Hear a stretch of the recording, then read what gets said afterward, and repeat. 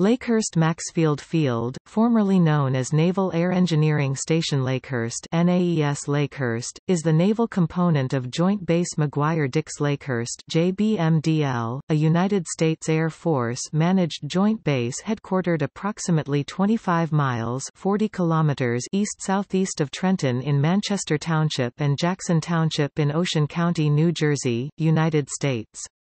It is primarily the home to Naval Air Warfare Center Aircraft Division Lakehurst, although the airfield supports several other flying and non-flying units as well.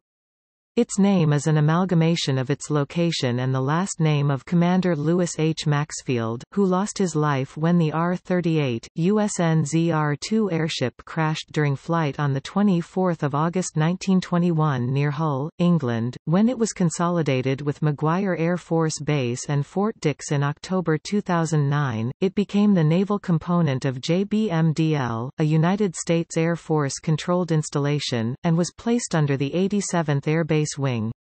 However, as with all joint bases, the installation receives support services from the previous installation authorities. Thus, Lakehurst Field is also provided certain services from Naval Support Activity Lakehurst (NSA Lakehurst), whose commander also serves as one of two base deputy commanders. The field was the site of the 1937 Hindenburg disaster.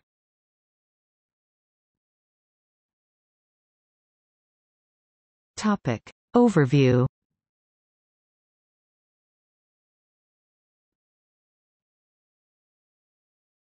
Topic. History. Lakehurst Maxfield Field's history begins as a munitions testing site for the Imperial Russian Army in 1916. It was then acquired by the United States Army as Camp Kendrick during World War I. The United States Navy purchased the property in 1921 for use as an airship station and renamed it Naval Air Station Lakehurst (NAS Lakehurst). It was later renamed Naval Air Engineering Station Lakehurst (NAES Lakehurst). The United States Navy's lighter-than-air program was conducted at Lakehurst from its inception through the 1930s. NAS Lakehurst was the center of airship development in the United States and housed three of the U.S. Navy's four rigid airships, ZR-1 Shenandoah, ZR-3 Los Angeles, and ZRS-4 Akron. A number of the airship hangars built to berth these ships still survive. Hangar 1, in which the Shenandoah was built, held the record for the largest single room in the world. According to an article in the January, 1925 issue of National Geographic magazine, the airship hangar could house 3 Woolworth buildings lying side by side. The base also housed many Navy non-rigid airships, otherwise known as blimps, in several squadrons before, during, and after World War II. This included the U.S. Navy's ZPG-3W EZ-1C, which was deactivated in September 1962. In 2006, after a 44-year hiatus, the U.S. Navy resumed airship operations at Lakehurst with the MZ-3. The installation is probably most famous as the site of the LZ-129 Hindenburg disaster on 6 May 1937. Despite the notoriety and well-documented nature of this incident, today there is a simple memorial that denotes the location of the crash at then NAS Lakehurst in the field behind the large airship hangars on base. A ground marker, painted black, and rimmed by a bright yellow painted chain, locates where the gondola of the German Zeppelin Hindenburg hit the ground. Aviation training. Lakehurst conducts the unique mission of supporting and developing the aircraft launch and recovery equipment and support equipment for naval aviation. Since the 1950s, aviation boatswain's mates have been trained at Lakehurst to operate catapults and arresting systems on aircraft carriers using rail-guided jet donkeys pushing dead loads at 200 knots, tested carrier arresting gear cables and tailhooks.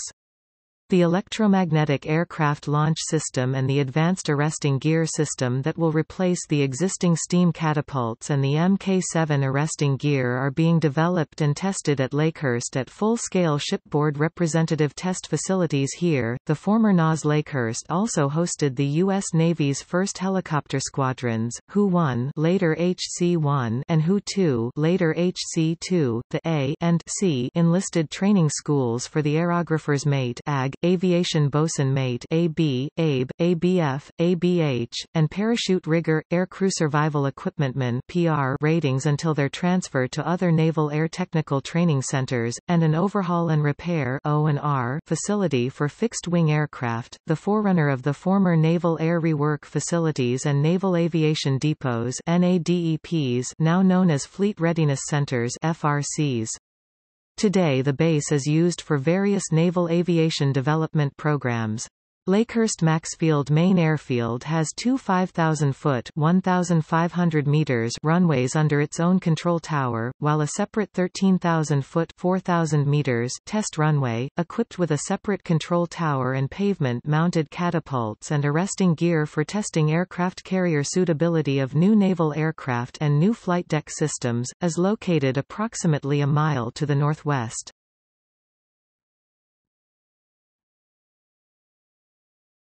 Topic: Tenant organizations. Lakehurst is home to Naval Air Warfare Center (NAWC) Aircraft Division, Lakehurst, which is the largest command on the field, followed by Fleet Logistics Support Squadron 64, operating the Navy Reserve Forces C-130T Hercules. In addition, the field is host to several CNET-U schools, the New Jersey Army National Guard's Aviation Unit, as well as other tenant organizations from Ocean County, the state of New Jersey, United States Air Force, New Jersey Air National Guard, United States Public Health Service and the United States Department of Justice.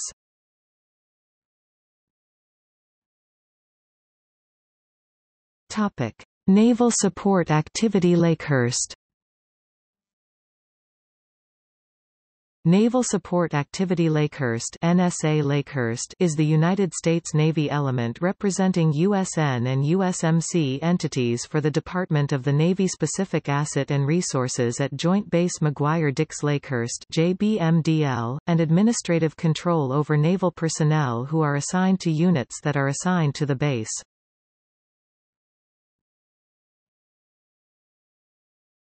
Topic: Background. When the United States Department of Defense announced that Naval Air Engineering Station Lakehurst (NAES Lakehurst) would be affected by a base realignment and closure (BRAC) action, merging it with two neighboring military bases, McGuire Air Force Base and Fort Dix, it established Joint Base McGuire-Dix Lakehurst, New Jersey, the nation's only tri-service installation. Each installation's major support services such as MWR, legal, medical, dental clinic, and exchange services roles transitioned over to either Air Force or joint operation. However, both Lakehurst and also Fort Dix, the third component of the installation, kept several service-specific support services for their personnel. With the disestablishment of NAES Lakehurst as a separate activity from JBMDL, NSA Lakehurst became the official sponsor for these activities. The person who is the commanding officer, NSA Lakehurst, is also the primary deputy commander of JBMDL, and reports to Commander, Naval Region Mid-Atlantic (CNRMA) for all administrative and logistical concerns, and to the Joint Base Commander for operational concerns.